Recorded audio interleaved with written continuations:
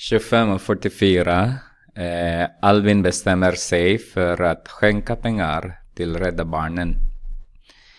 Barnen. Första månaden skänker han 10 kronor och sen tänker han dubblera sin gåva varje månad.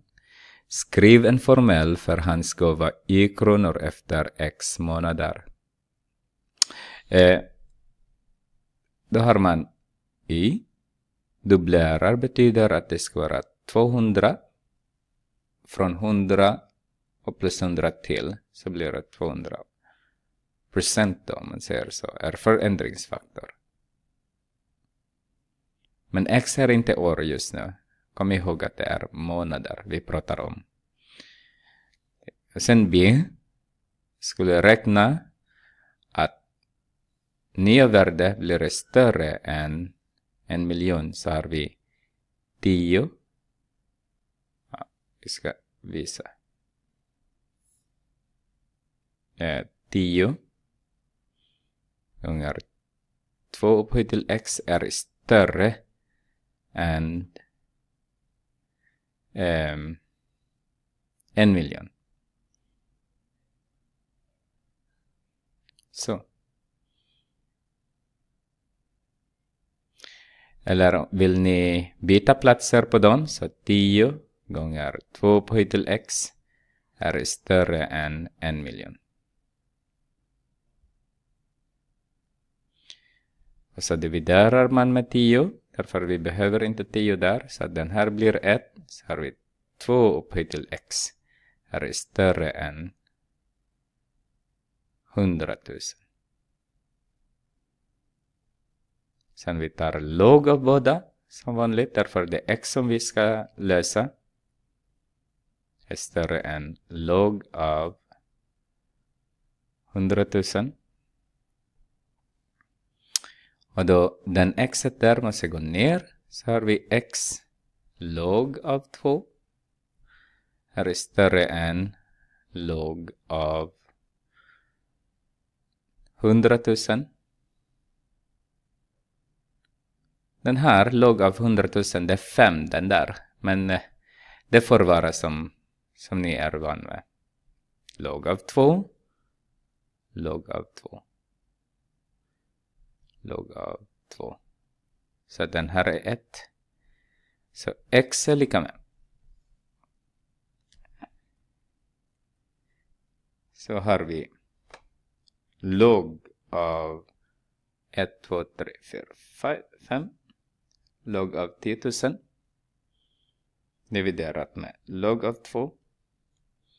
Så har vi 16,6 månader. Är större, inte lika med. Större än. Jag måste ta bort den. Så, större än.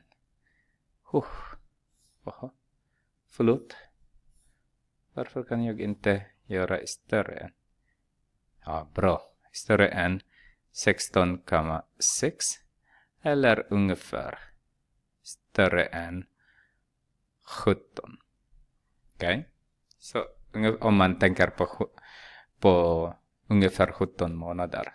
Om man tänker på hela månaden då. Så månader. Så efter 16,6.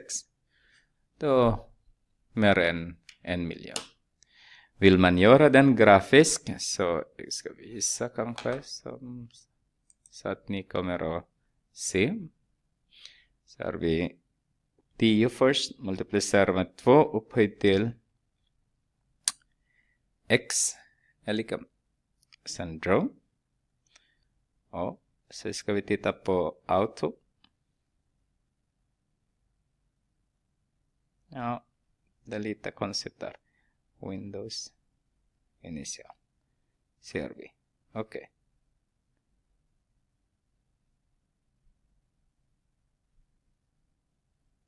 Vad händer nu? Och där är det nu. Okej. Zoom. Out. Så det blir ännu mindre. Så att ni ser det. Zoom out. Okej, där är det nu. G-sold, F5, F6, X-cal. Det ska vara 10 upphöjt till 6. 1 miljon alltså. Och det ska vara 16, som ni ser här. 16,6 också. 61 om ni vill. Jag ska visa er en sak också. Jag sa till er att log av 100 000 är 5. Så om man tar bara 5 dividerat med log av 2 så får ni också exakt samma. Alltså den här log av 100 000 är 5. Därför att 100 000 är samma sak som 10 upphöjt till 5. Och då log av 10 upphöjt till 5. Jag kanske kan skriva det. Log. Ja, precis. 10 upphöjt till 5.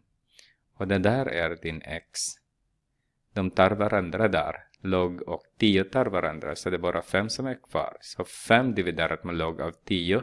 Som jag har visat hittills. 5 dividerat med log av 10. Av 2 är exakt samma som att säga log av 100 000 dividerat med log av 2. Det finns olika sätt att räkna